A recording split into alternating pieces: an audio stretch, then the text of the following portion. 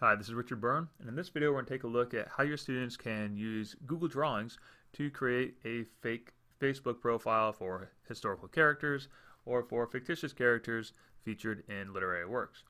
So this template was developed by Derrick Waddell, and we'll go ahead and select Use this template. This is available in the Google Docs template gallery.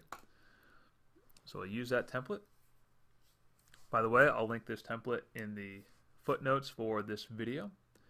And now we have the template loading here. And really we just need to follow the directions that are on the left hand side here. Of course, you can modify these directions to fit the needs of your classroom. Let's start by putting in a profile picture.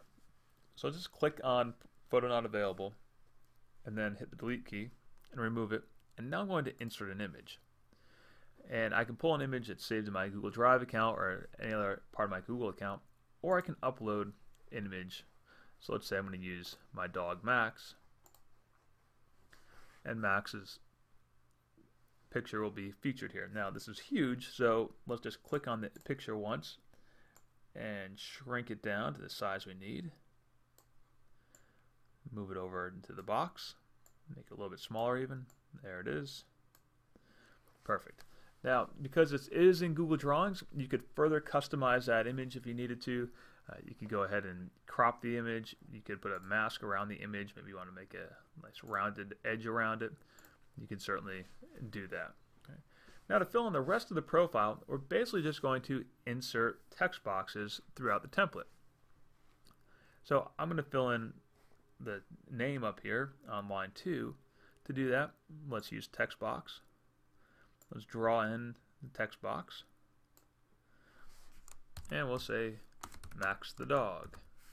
Now the neat thing about this, because it is in Google Drawings, you could use custom fonts. So you could go in and say I want to use the bitter font instead of the standard Arial font. You can change the font's color, make it bold or italicize it if you want to.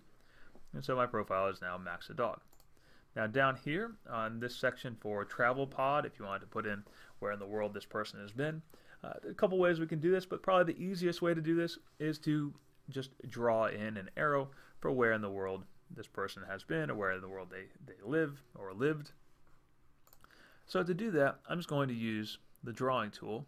I'm going to say select a line and put in an arrow, and let's draw in an arrow to where that person lived.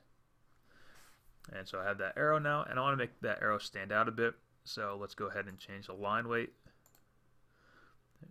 Now that's a little bit too big, so it's there. That's perfect. And we can change the color of that line, make it stand out as well. So when you're done filling in this profile,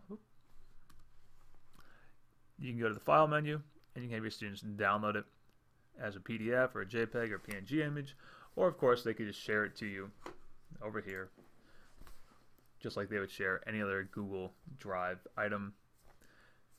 Let's put in an email address. We'll share it to Max and send it out. So that's how you can create a fake Facebook profile. And for more tips and tricks like this, please check out freetechforteachers.com.